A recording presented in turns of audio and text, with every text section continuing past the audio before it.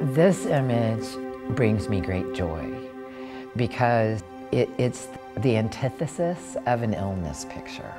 It's a picture of a little girl who's suffering from cancer, but this is a picture of a little girl who's found joy in get well messages and butterflies on her wall, and I love the flowers on her dress. I love everything about this because it makes her so human and so approachable.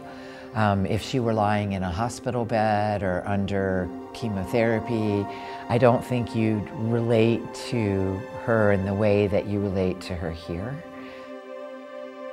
The image does an awful lot of things, and I think when an image works, I just want it to meet me in a particular way. And, you know, I want it to come to me, and this image does.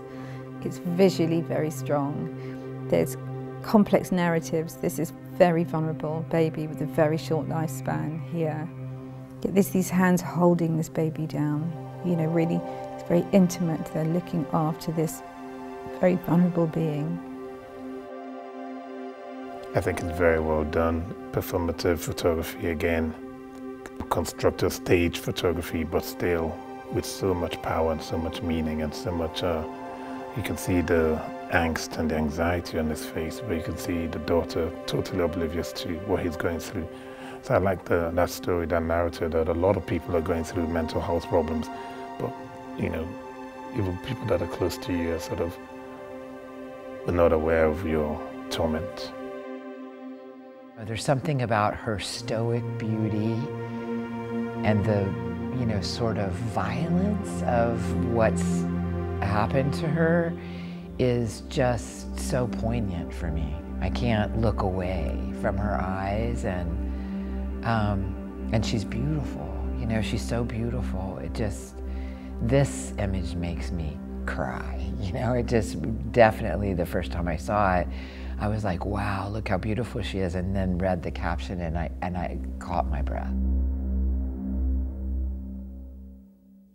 And the overall winner of the Wellcome Photography Prize for 2020 is Prozac by Arseny Neskodimov. It's something that needs to be talked about, and so I think a focus on mental health and this prize adding to that conversation is important.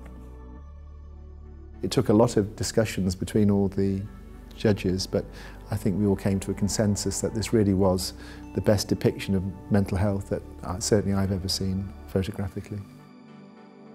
It's sophisticated photography, beautifully constructed, it's very considered, and it, you know, really allows us, gives us access into the territory of mental health in a very potent way. It appealed to me as somebody who has written a book about depression and has hosted a show about depression for years, but can still not really define it. You know, I'm still sort of stumped as to what it is, but where I've struggled with words, I can now point to some of these photos and say, oh, depression is this guy in this room, and people will get it.